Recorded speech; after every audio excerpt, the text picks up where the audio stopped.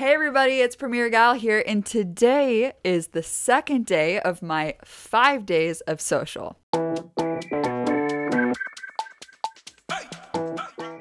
And so today I'm going to be teaching you the best export settings for 1080p and 4K footage for Vimeo inside of Premiere Pro. So let's not waste any time and let's go ahead and get started. Alright, so I'm here inside of Premiere Pro and I'm ready to export this 1080p project to Vimeo. So what I'm going to do is make sure that my playhead is inside of the timeline and it's highlighted. And I'm going to go up to File, Export Media. You can also do Command M inside of a Mac. So just like YouTube, as the video that I recorded yesterday, which you guys should watch, it's a tutorial on how to best export for YouTube. You're going to select the format H.264, and then you're going to select a preset for Vimeo that Premiere Pro has kindly given us. So you're gonna hit this caret button, you can hit V and it will take you down to the bottom. There's 4 different presets to choose from here. 480, there's 2 of them, 720p, 1080p, but there's not a 4K. I bet they're working on something for that. So I'm going to select Vimeo 1080p HD, and then I'm going to choose my output name, save it to the correct folder, and just do Vimeo and hit save. Now I'm going to go under the video settings here, and you can see that it has the correct resolution that we need, which is 1920 by 1080. If you hit this match source, it'll match all of these sort of metadata here, the frame rate, field order, aspect, TV standard, profile level to match the sequence settings, which is what you want. So you're going to go ahead and select that. So then I'm going to scroll down to the bitrate settings. And if you watched the tutorial on YouTube export settings yesterday, you'll notice that it was also set, the preset came with a variable bitrate of 1 pass. And I would recommend doing a variable bitrate of 2 pass because in the end, it'll produce a better image. And if you watched the tutorial before, I explain why. So I'm going to set it at 2 pass, and you'll notice that it's actually set at a target bitrate of 16 and a maximum of 20. YouTube had 16 as the target and 16 as the maximum. I went to the YouTube website and they said that the maximum can be 20 megabits per second, and that you can actually reduce the target bitrate to 10 if you want to.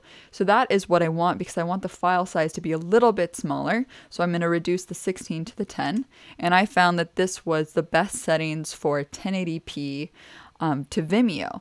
Now let's say we are working with 4K, you can increase the target bitrate and increase the maximum. So you're going to change the 10 to about 30, which this is all going by Vimeo, by the way, 30. I'm going to leave a link to the source that I was referencing here. And then I'm going to change the maximum to 50. Okay, so this is what you would use for 4K. And of course, you could change this to be 1 pass or 2 pass, depending on how much time you have, because 2 pass does take a lot longer, but in the end, it produces a better end product for you. Okay, so I'm going to just change this back to 10 and 20 because I'm just working in 1080p. Then you're going to go to Publish, and you're going to scroll down to Vimeo, and you're going to make sure that Vimeo is checked here. Then you're going to log in, and this will enable you to add tags and a description to auto-upload to Vimeo upon export. Now, I like to have it as only me for now because I like to add a custom thumbnail before I publish. So once you add your tags or description, you can tell Premiere Pro whether or not you want to delete the local file after upload. That's only if you don't want to take up space on your local hard drive, but I tend to just have it there for future use. I just don't like to delete it. I like to have it in my archive, so I usually don't use that. So then you would just go ahead and hit Q if you want to export it using Adobe Media Encoder, which is a separate application.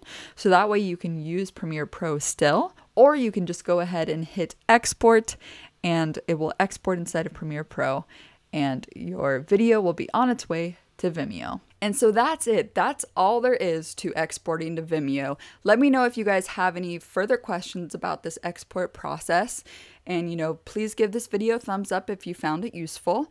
If you have anything that you want to learn, be sure to go to my website, premiergal.com/tutorials, to make a request. This series, The 5 Days of Social, was actually requested by somebody. Somebody requested, what is the best workflow for social media exports in Premiere Pro? And I was like, why don't I do a series about it? So let me know what you want to learn on my website. Fill out the form.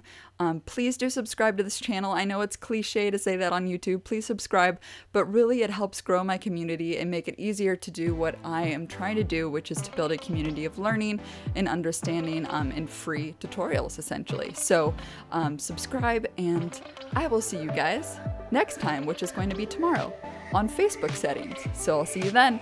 Bye. Woo!